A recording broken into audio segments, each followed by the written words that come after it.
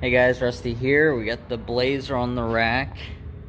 One of those boxes has the gas tank. So sorry about the glare, guys. Gas tank's out. So what we are gonna do while the gas tank is out is clean this frame up. I know that a lot of this is hard to see, but it's not really bad rust and stuff. So we're gonna hit everything with the wire wheel. We're gonna disassemble some of this stuff. We're gonna pull the shocks out. I'm gonna cut this pipe out because it will end up getting new exhaust. So that'll be out of the way to clean the frame up. We're gonna go ahead and pull the bumper off now.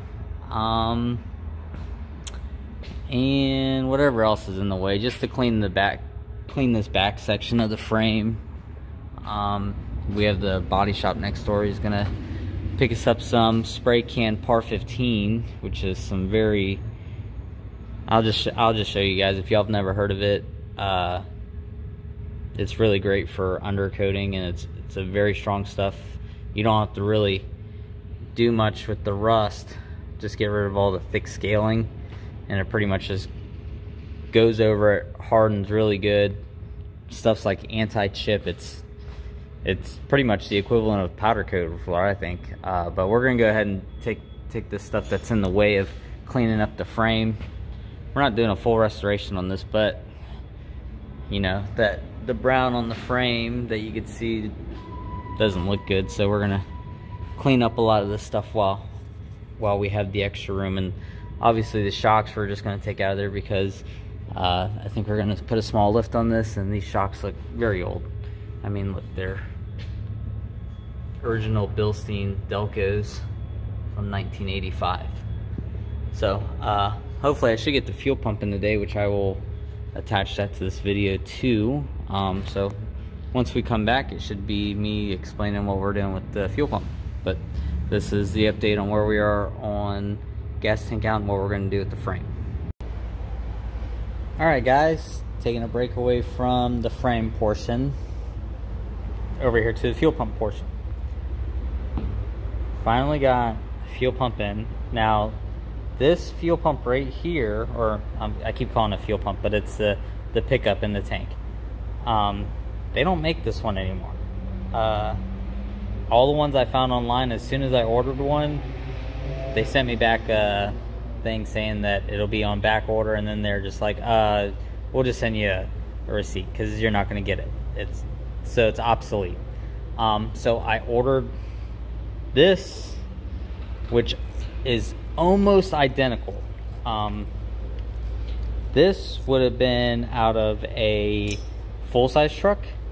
So let me show you what the difference is. I'm doing this one-handed. If you could see how long that is.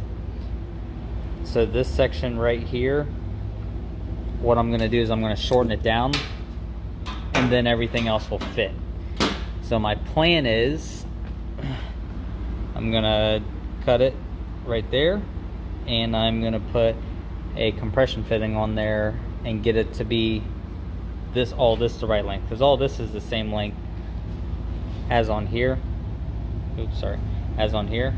So this one's the same length. So if I shorten up this section, it should bring it up because the tank's not as deep, and I should be able to use it.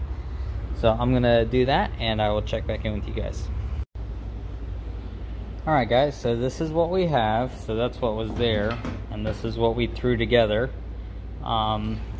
So changes I had to make was I had to bend this, and before that came this way, I took it off in the direction that pump goes, because this was opposite. Now inside the tank, both of these won't be touching anything. It does have its own trap down there that just splits the center of the tank.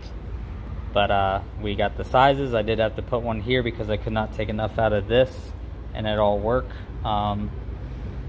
So that is what we got. Test fitted everything looks good. I'm about to put it in here. This is the part number for this Dorman pickup. Like I said, the one for the S10s, they I guess don't make anymore.